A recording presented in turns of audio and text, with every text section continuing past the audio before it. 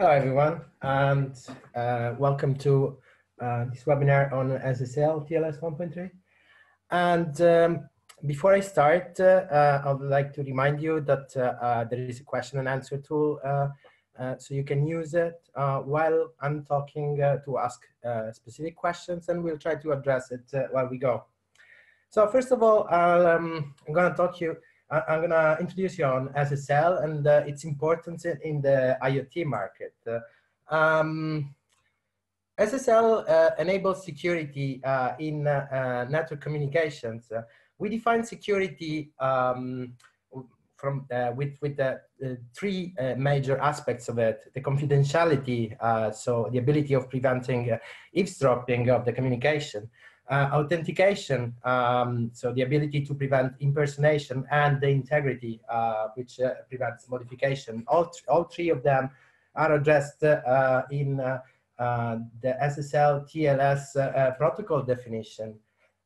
Next slide, please. And SSL provides one type of security. In fact, it's end-to-end security. That means that only the two endpoints of the communication are involved in establishing the security, and they use standard protocols and ciphers that are the same on the remote endpoint, regardless of its implementation. And this mechanism is already used in classic IT for securing the most popular communication protocols, such as HTTPS. But it's also used recently for IoT-specific secure communication protocols, such as MQTT, that has its own secure version in MQTTS. The good thing about end-to-end security is that your security is completely implemented at the endpoint level, so it doesn't have to rely on intermediate nodes where you don't have control in the network, or third-party secure layer, such as data link layer for a specific communication technology. But instead, we're talking about standard protocols, so protocols that ideally all machines are able to speak. So next slide. When we're talking about security in IoT, of course, IoT share its roots with the embedded market, and the older of us remember the embedded market as it used to be a few decades ago. So basically, mixed signal processing on integrated devices with no possibility of communicating with the outside world. Nowadays, of course, the situation has changed a lot, because a lot of these embedded devices are connected to a network, and sometimes it's the internet even, so they require secure communication. What we want to achieve in designing our embedded systems nowadays is the easy interaction with the existing IT infrastructure and existing servers that already speak standard protocols to secure the connections. So we need to implement the same family of protocols, but next slide. Of course, we're talking about different technologies there, so different requirements in terms of resources for the SSL implementation. We need to take into account the limited computational power of these devices, and the integration of sometimes non-standard communication libraries, sometimes TCP/IP implementations, or proprietary communication stacks in these technologies. So next, please. What we do at wolfSSL is exactly this. So we design the standard protocols, the standard ciphers, and we implement them on embedded systems. So we care about keeping our footprint as small as possible, to include hardware acceleration made available by manufacturers, and we try to be as modular as possible to allow scalability due to the different nature of embedded systems nowadays. The library is very easy to integrate across different systems because of its callback-based input-output API, which allows for different programming approaches to implement the secure communication. So including both bare metal applications and real-time OS or embedded OS integration. The code base is really mature. We're talking about, as Riley said, wolfSSL existed in its first version already in 2004. And we are busy, the whole team, maintaining the library. It's a very active project, but also with a very long history. We provide professional support 24/7. We have very fast release cycle that's characteristic of this kind of project, like open source projects. And of course, as already mentioned, everything is released as open source on our GitHub page, and you can find it released under the terms of the GTL license. Next, we are going to talk about the novelties introduced in the new protocol specification for secure communication, which is TLS 1.3. TLS 1.3 is the successor of the previous protocol standard, TLS 1.2, which has been out for about 10 years, and it's been replaced in August of 2018, so last year. We did already have a preliminary implementation while TLS 1.3 was in a very early stage, because we understood how important TLS 1.3 would be in the context of securing communications. And I'm going to explain why on the next slide. There are a few major improvements in TLS 1.3. Most of them are listed here. We do have a faster handshake, and we're gonna go a bit in details of this. TLS 1.3 supports full session encryption, has new, stronger cipher suits, and deprecates all vulnerable cipher suits and algorithms that were present in TLS 1.2, and throughout the time, there have been many vulnerabilities discovered on the design of the protocol itself. So one important part of TLS 1.3 itself is to remove all these features that have been discovered being insecure or obsolete in the last 10 years. And so first improvement is the handshake. So we're talking about improved latency during the TLS handshake. TLS handshake is that procedure at the beginning of establishing a secure connection where the client and the server exchange cryptographic payloads to initiate the secure communication. Classically, TLS 1.2, its predecessors required at least 2 round-trip time to complete the handshake. And TLS 1.3, we have improved. They have improved the latency of beginning of the communication by reducing the number of RTT required to 1. This means that the client can start sending encrypted data immediately after the server has done replying to the first packet. What it means for us, for embedded developers, is that less RTT means faster handshake, but means also less traffic, which is very important if your channel of communication is not the traditional Ethernet, but it's some proprietary wireless like LP1. And of course, less power used during the handshake.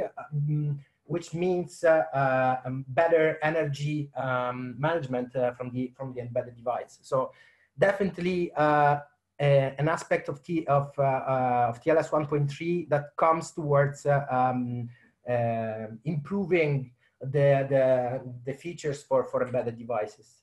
Let's have a look at the handshake, how it looks like in the next slide. This is the classic TLS 1.1, 1.2 handshake. So the client sends its first hello packet. The server replies with the certificate. There is a key exchange procedure that takes another round trip. And you can see that the client is only able to send encrypted data after these 2 round trips. As we mentioned, TLS 1.3, so in the next slide, reduces this handshake time by initiating the key share and the certificate exchange since the first packet exchange between client and server.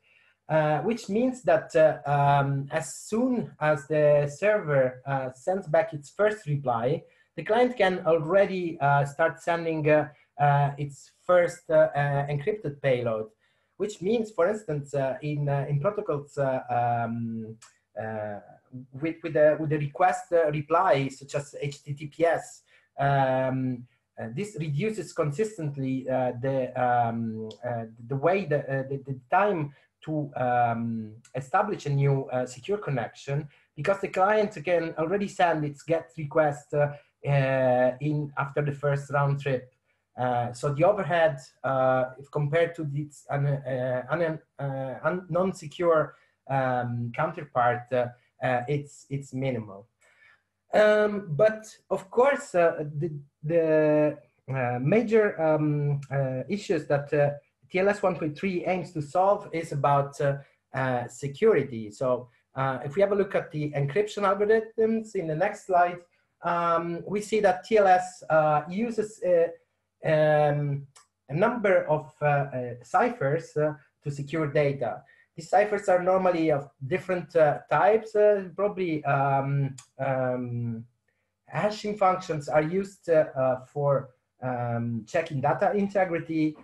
Block and stream ciphers are the bulk symmetric cipher part. These are normally very fast algorithms that are used to encrypt data using the same key for encryption and decryption. So that's why the name symmetric ciphers.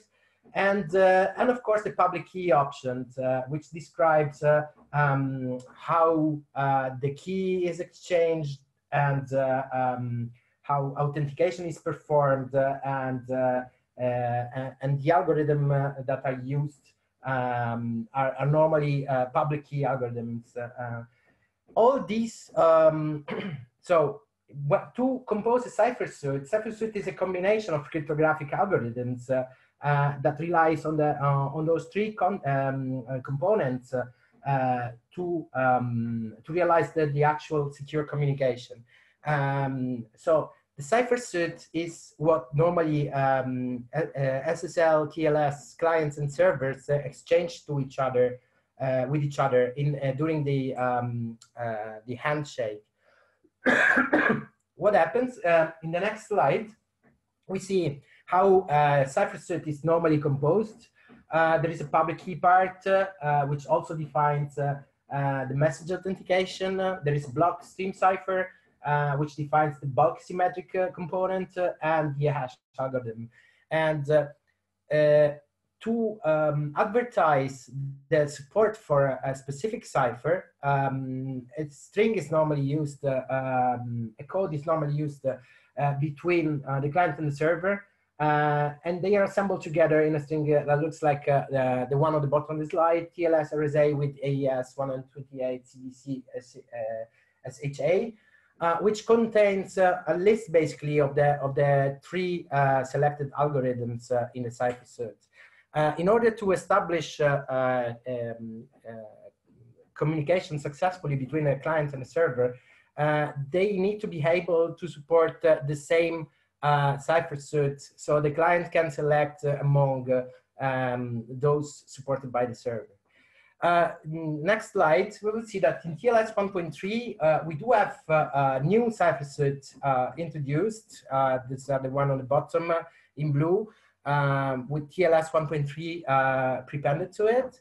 And these rely on new algorithms that have been introduced by TLS 1.3, and they are considered stronger than the one grayed out, which are still the supported allowed ones from TLS 1.2. And you see there are also some outdated and deprecated algorithms, the one in red, that cannot be used anymore because they have well-known vulnerabilities. So TLS 1.3 introduces a new set of stronger cipher suites.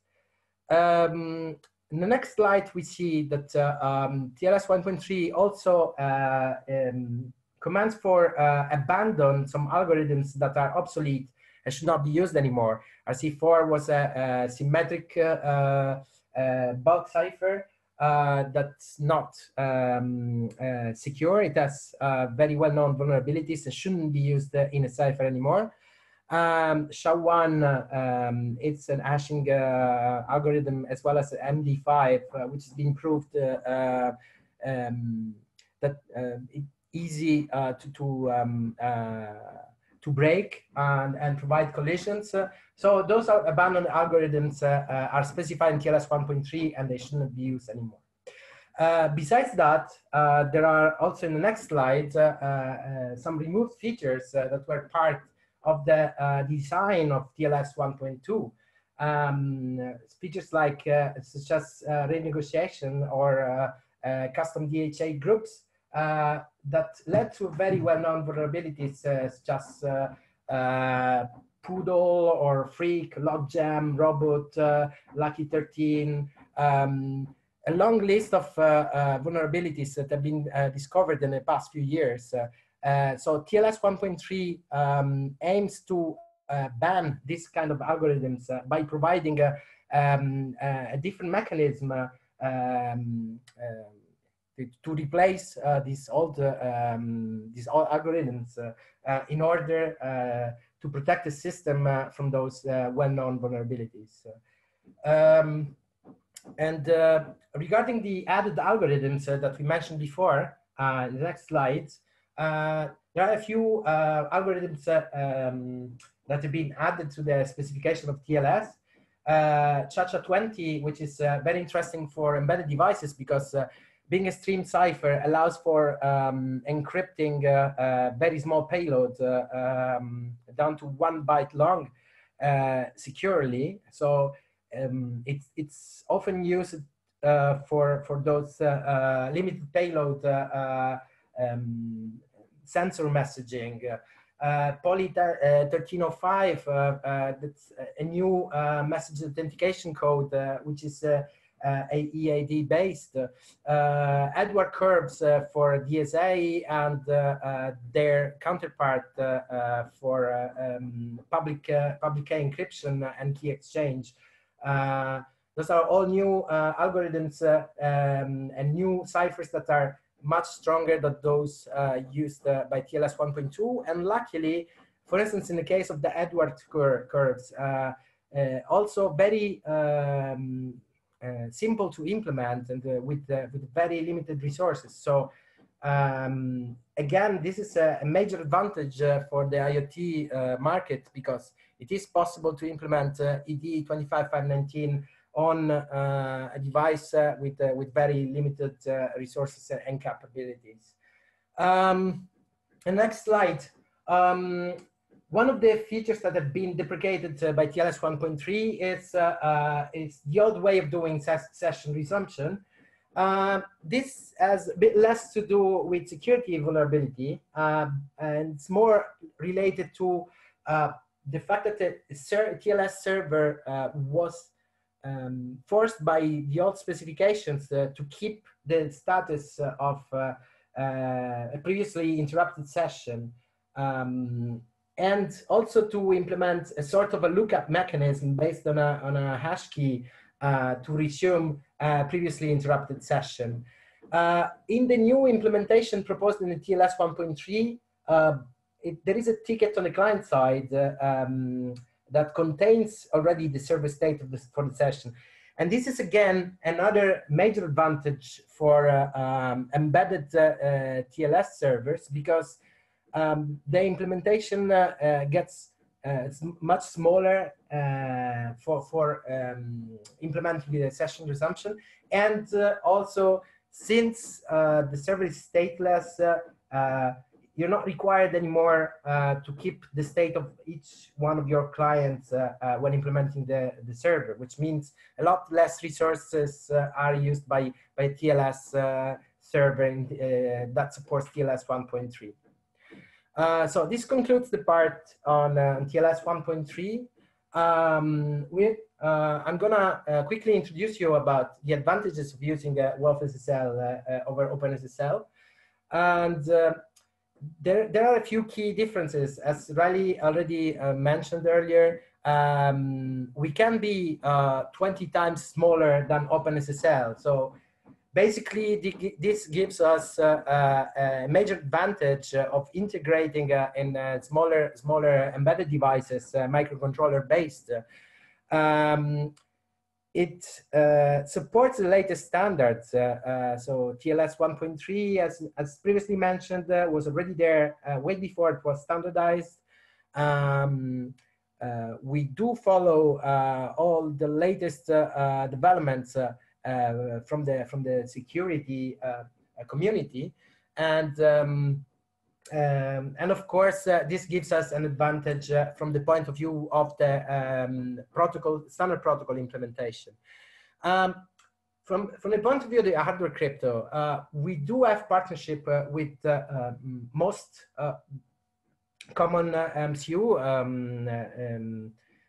manufacturers, which allows us to be quite early in the market with support for hardware acceleration on a huge list of platforms. Of course, it's worth mentioning, again, the portability. We do have a long list of supported platforms. We do aim to extend this list every day.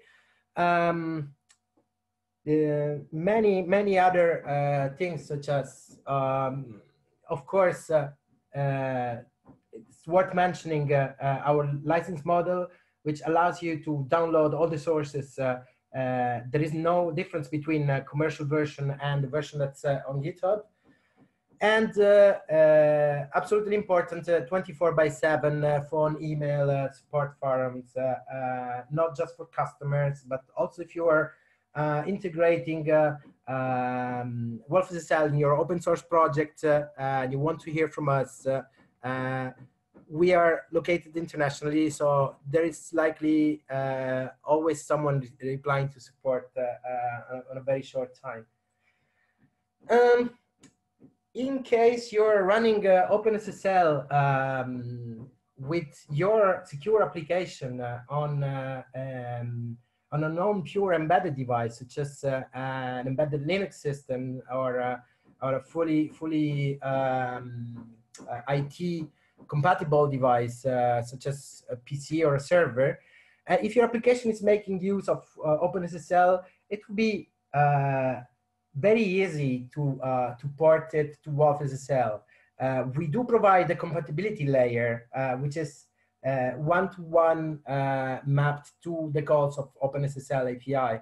So it means that you can replace OpenSSL on your dynamically linked application by linking it again with wolfSSL. And out of the box, you get support for all the newest feature, our great TLS 1.3 implementation, much reduced footprint size, the possibility to use FIPS, and our 24/7 support and all the benefits related to using wolfSSL. So thank you very much, and I'll be glad to answer your questions in French or in English.